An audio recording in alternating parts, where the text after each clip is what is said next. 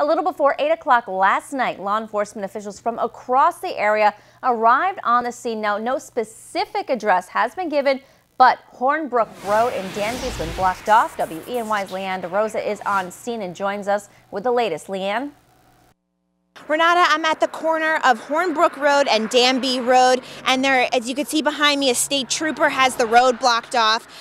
We have sources that say from our media partner WHCU Radio, sources say that the road has been blocked off since about 8 o'clock last night. I talked to the trooper. He doesn't have any information regarding what's going on. You can't even see down the road any kind of a scene. It just looks dark. I know they've been letting people who live in the first few houses go in and out, come and go.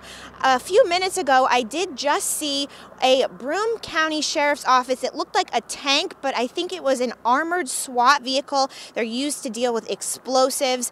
We also had a source tell our media partner, WHCU Radio, that they thought they saw a robot used, but we can't confirm that. We can't confirm if the SWAT tank was used for any kind of explosive investigation.